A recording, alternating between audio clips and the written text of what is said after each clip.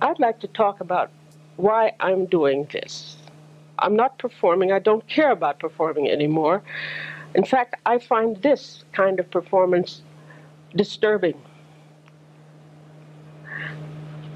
I was conditioned to be not to be seen or heard, to be in the background, not to make any noise, not to call attention to myself. I would much rather be in the lab adding numbers, making graphs, doing research. But I want to do this for one reason. I want everybody to sing. I want everybody to use their voice. I have one more experience to tell you. I went back to school, as I told you, at 45, and was teaching. And one day I was teaching this girl, and her little brother was there, and her mother. And I was demonstrating. Wird mein Schlummer. And the little boy said, "Mama, why is she crying?" I can't tell you what an experience that was. I had been this great voice since the age of 4. She's going to be a great singer. And I did get to be a great singer. I just didn't like performing. But I realized that if I was crying, but everybody cries, why doesn't everybody sing? And then I realized that I should not have been a singer. I was a crier all my life. My father wouldn't let me cry. Prieto, non piange più. He didn't want me to cry because he didn't know what to do about it. He'd given us a home, food, clothing. What more did I need? He didn't know that we needed just sympathy. He was an orphan, so he didn't know that we needed love. But I would not cry. I would go, and I was strengthening these muscles. That's why I was a good singer. I had strengthened these muscles.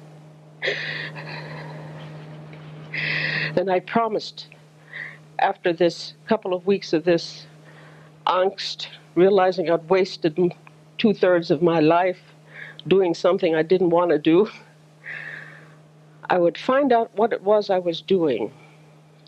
And I would teach everybody how to do that. Because when you stop and think about it, more people in the world want to sing than do sing.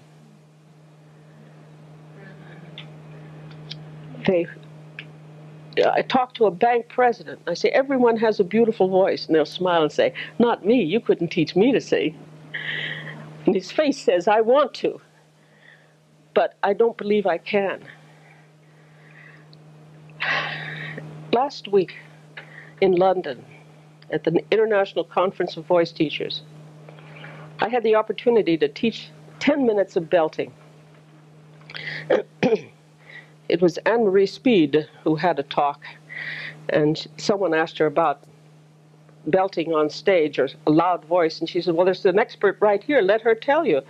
And I was asked to give them a demonstration, and I gave them 10 minutes of yelling. Hey! You know, and I had them all waving their arms. I said, it's in the voice is in the hand here. It's in the hand. You have to go like that. And it's in the voice.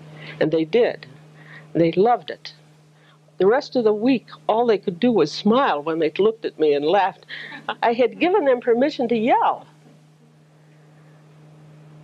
Now, the first thing we do when we're born is yell. And then after that, we're told to shut up, not to make so much noise. You're driving me crazy. Stop that yelling.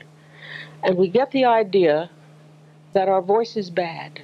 It gets us into trouble. Our voice is inside us. We're bad inside. And we believe that before we can ever have any other